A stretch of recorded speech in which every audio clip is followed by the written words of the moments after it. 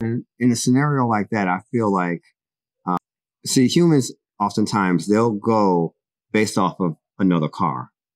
So, in other words, you could see someone who makes an illegal turn on red, and the person behind them may go ahead and make that too because they saw the person in front of them do it. And so, if that AV does it, it tries to go around, the human may say, "Oh, well, they did too, so I'm just go ahead Well, and do you it." bring up a very valid point. And in certain countries and with certain AVs, the alleviation to that is on the outside of the vehicle, they have started putting lights to let you know that this is an AV vehicle.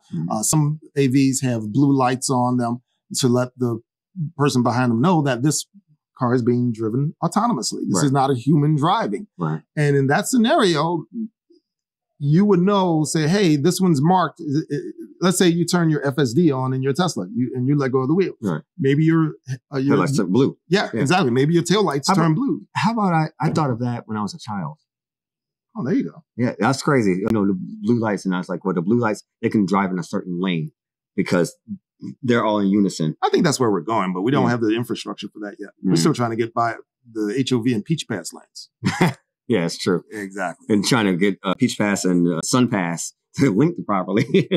Yeah. So I really do believe we will have an AV lane probably in the next 20 years. Yeah. But in the closer in term, you just mark the AVs and say, hey, these guys are able to go ahead and not violate, but they operate under a different set of rules than if you were to have non-AV vehicles rolling around.